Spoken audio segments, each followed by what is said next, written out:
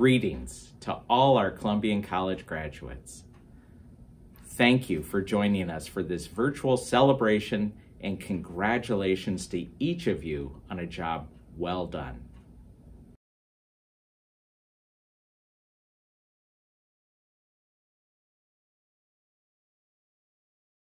Let me begin by saying that I hope you and your loved ones are safe and healthy. The fallout from COVID-19 has changed our world, but what it has not done is diminish your remarkable academic achievement. You've worked hard to get to where you are today, and I'm confident that once we regain a semblance of normalcy, you will have every opportunity to pursue your passion and make your mark on the world. Your graduation captures a moment in time, representing all that you've accomplished as a student. It is now your turn to confer knowledge, to advance your field, and to move the frontiers of knowledge. Today marks an endpoint, but it's also a new beginning. You may not realize it right now, but what you've experienced, the knowledge you've acquired, the analytical reasoning and critical thinking skills you've picked up along the way, and yes, even what you're experiencing in this uncertain environment will resonate throughout your personal and professional lives. What happens next is now up to you. How will you take what you've learned and experienced to make a meaningful impact in the communities and the world beyond? There are 3 traits that I believe will carry you far in your journey. The first is resilience. You are no stranger to challenges. You've taken demanding courses, written difficult papers graded by exacting faculty, been involved in arduous research projects, and made class presentations that have pushed you out of your comfort zone. This past semester, you've managed to pivot on a dime to overcome the challenges of remote learning and the stress of pandemic to complete your degree. You are here today because your resilience has enabled you to prevail. Be confident in that strength. Resilience in the face of difficulty will take you a long way on your journey to have a successful and satisfying life, both professionally and personally. The second trait that I believe is critical in the context of this moment is innovation. GW students are defined by innovation. You have the creative instinct to be problem solvers. You've written musical compositions and cracked computer codes. You've solved complex policy puzzles and looked deeply into cells and stars to explore scientific mysteries. And you've offered new insights on our evolutionary past, our political present, and our environmental future. Our alumni are reflective of this innovative and creative spirit.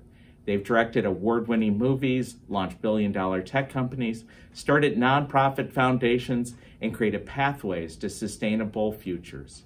They, like you, chose GW because they wanted to be part of a culturally vibrant, politically active, and diverse community in the heart of the nation's capital. They, like you, chose to embrace challenge and find innovative ways to impact lives and create positive change. The third and final trait I want to underscore today is compassion, the ability to empathize and be mindful and caring of others. You came here because you wanted to be part of something that was bigger than yourself. You wanted to make a difference in the world around you. I've heard recently stories about students and alumni who, in the wake of COVID-19, are running food banks, managing community efforts to make and distribute face masks, and volunteering on the front lines to assist EMTs. I love hearing these stories, and I'm proud to say I'm not surprised by them. This is what being a GW student is all about. I encourage you to continue caring for the communities in which you live, to help and support others, and to resist the temptation to look inward. Creating and maintaining these meaningful connections within your community will lead to a rewarding life. This health crisis has changed the world you're entering as a graduate, which I'm sure is heavily weighing on you now. But I'm confident that your resilience, creativity, and compassion will carry you through. You will weather this storm, and you will be stronger for it. This is one of those rare moments in our history that requires each of us to go the extra mile, to do more in the way of sacrifice and service, to be the problem solvers, the movers and shakers, the healers, thinkers, and doers. You are smart and innovative, and you are ready to soar and meet the challenges that lay ahead. It's important to remain agile, to continue to adapt, to navigate through every disappointment and build upon every success. I'm humbled by your talent and passion, and thankful for the part we played in helping you get here. Although you're graduating, your home at Columbian College will always be here for you. Your faculty are here to support you whenever you need us, as will our global network of GW alumni. We look forward to you staying in touch and even paying it forward if you can. In the years ahead, perhaps you'll mentor a student, volunteer to support a project, or give to scholarships that open doors for others to pursue their dreams. Thank you for letting us be a part of your journey. I wish you all the best in the exciting adventure ahead, and I look forward to welcoming you back to campus next year for the on-campus graduation festivities. Congratulations, class of 2020.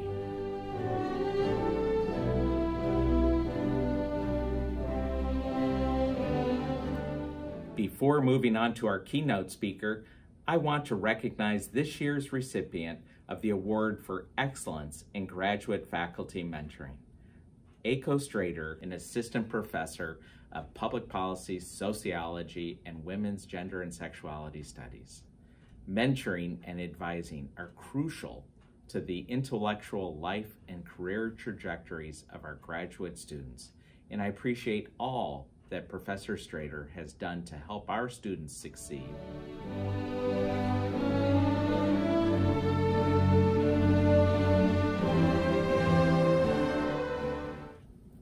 It is now my privilege to introduce Columbian College alumnus and distinguished scholar of art history, Daniel Weiss. Dr. Weiss currently serves as president and chief executive officer of the Metropolitan Museum of Art in New York. We are thrilled he was able to join us for this special celebration of your achievement.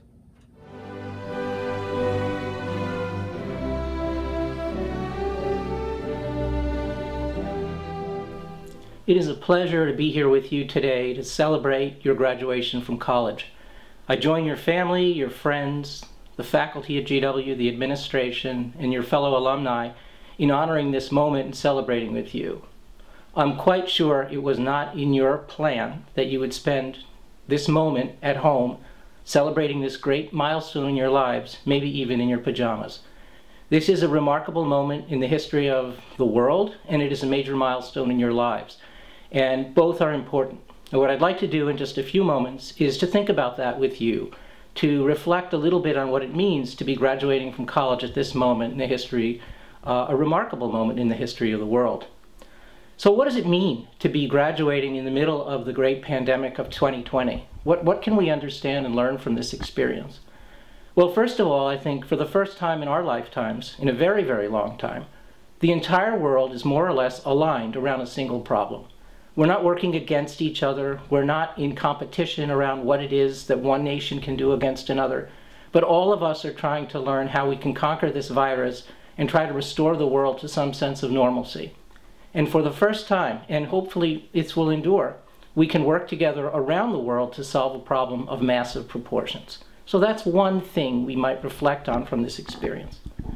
Another is that we're learning something new about what it means to be interconnected.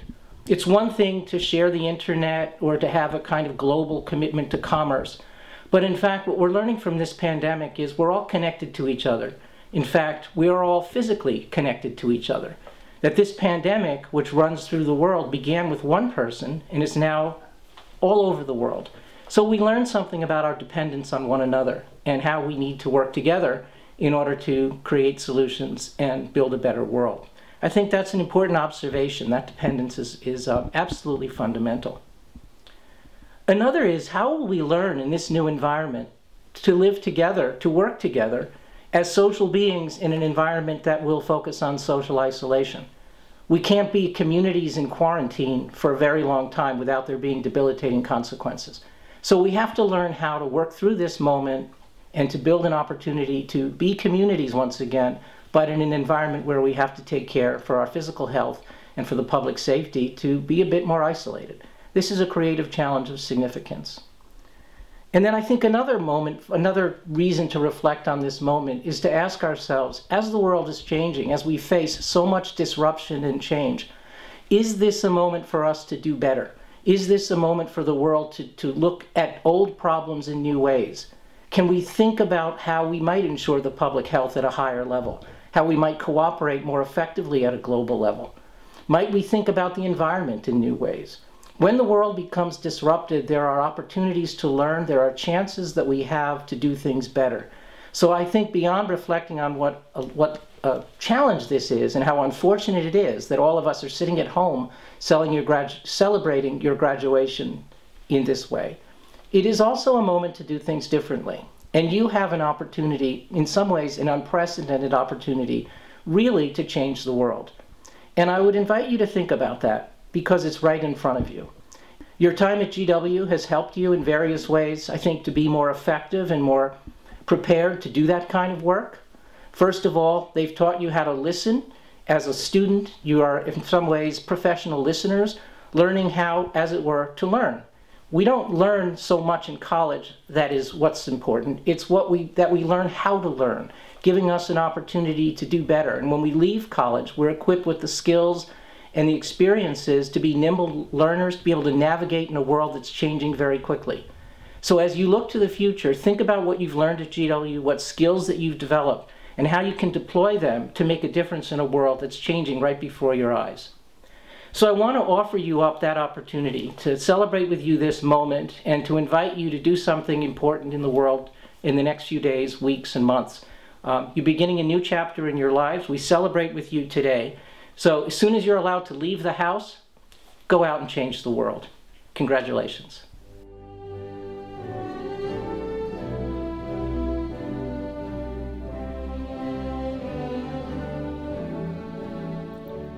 Hello to the graduating class of 2020. I am so unbelievably honored to be addressing you virtually today. I wish we were there in person. I know how hard you've worked. And there's nothing I want more than to be able to give you all a huge high five for finishing your research and for completing your graduate education during these unbelievably stressful times. I've been trying to think of what I could say to you that would convey both the scale of the situation that we're in and also the tremendous achievement you've earned during this time.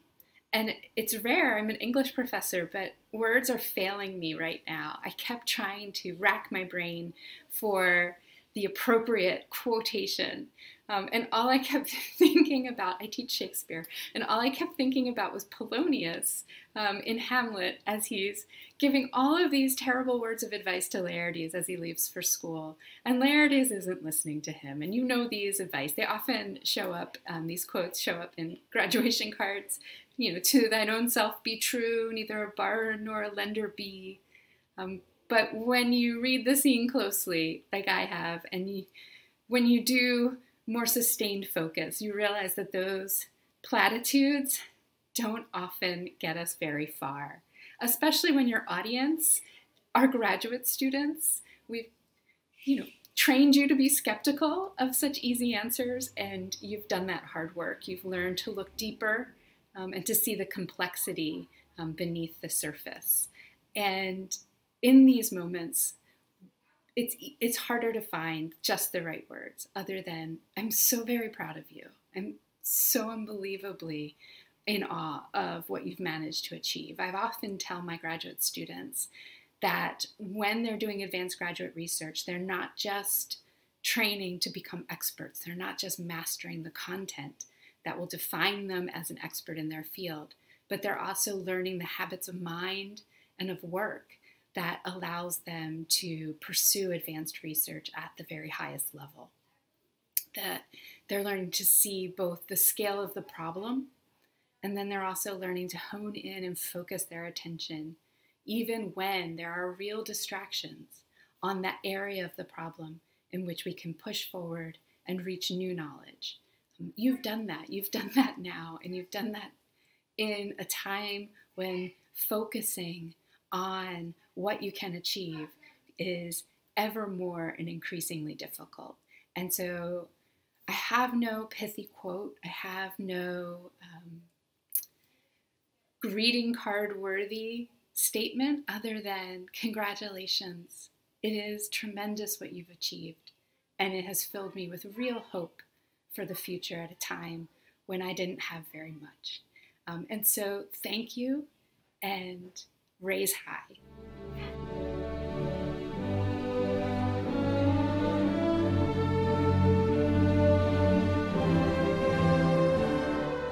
Friends, think of your favorite hero and their journey of growth. Whether it's Simba from The Lion King, Luke Skywalker from Star Wars, or Moses from the Old Testament, the pattern is the same. First, chaos ensues and the protagonist leaves home, which forces them to leave their comfort zones. Next, the protagonist finds a mentor who helps them confront their weaknesses, helps them find their powers, and helps them find their confidence. With this newfound courage, the hero then confronts adversity. The fourth and last element, the hero is forever changed and uses their powers in the service of others. We are hearing a lot about heroes today, serving others in hospitals, at the grocery stores, or citizens practicing social distancing. But what is a hero? As a member of the United States Navy for 16 years, I think that the concept of a hero is best explained as a journey of growth and the use of someone's talents in the service of others. How does this relate to you? 3 points. First, most of us have completed steps 1 through 3 during our heroic journey at George Washington University. We have left our comfort zones, found a mentor or mentors, and confronted adversity. Now it's time for us to use our powers in the service of others. This is our responsibility. Second point, this heroic journey of growth is unique to everyone. We each have our own distinct comfort zones, we have our own demons to face, and different purposes to serve. Forge your own unique path to find your life filled with meaning. Third, the last and most important point, there's always a sequel. This 4-step heroic journey is a lifelong cycle and is never complete. But that's the fun part. To my fellow graduates and to the graduates of the United States Naval Academy and George Washington University's Leadership Education and Development Program, a heartfelt congratulations on your accomplishment. Luckily, today and tomorrow presents us with a tremendous opportunity to be heroic. Here's our call to action. For our own personal good and for the good of society, we need to keep leaving our comfort zones. We need to keep learning from others because there will be moments when we don't have the necessary skills or confidence. We need to keep confronting challenges and keep using our abilities in the service of others. Be a hero.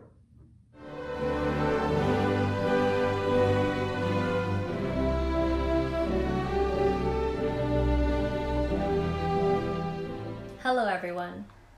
My name is Sarah Ann Gresham and I am from the beautiful island nation of Antigua and Barbuda. It is a tremendous honor and privilege to share this celebratory moment with all of you, despite the incredibly trying circumstances in which we find ourselves. As we commemorate the achievements that led us to this milestone, let us reflect on the events that made our graduation possible in spite of the landscape shifting unpredictably beneath our feet.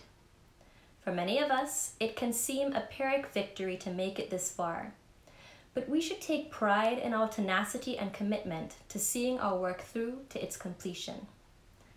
I am very proud to be named as a CCAS Graduate Distinguished Scholar for the 2019-2020 academic year. I am not only proud for its celebration of my achievements in academics and leadership, but also for its timely recognition of the value of an education in the humanities. The interdisciplinary program in women's, gender, and sexuality studies has helped me to develop my own voice as a feminist. It has given me the tools to make inroads into scholarship that centers Caribbean feminist thought, as well as the experiences of women of color from the global South. A humanities education has prepared many students like me to navigate the pitfalls of this current crisis. As my mentor, Professor Sarah Matheson, recently shared, we cannot make sense of things if we are not first grounded and solid in ourselves, our convictions, and our visions for what comes next. This is the kind of humanistic thinking that orients us toward having compassion for those experiencing displacement, grief, discrimination, domestic violence, and insecurity. As I remain grounded in my feminist convictions, I am encouraged by the fact that we have equal intrinsic value. Even those of us who, like me, come from the smallest places in the world, we all have equal intrinsic value as agents of systemic and transformative change. Finally, as we prepare to transition away from academia to an uncertain future, let us use our time to commit to our own healing and to visions of renewal for a more hopeful and luminous tomorrow. Congratulations to my fellow CCAS Graduate Distinguished Scholar, and congratulations to all of you.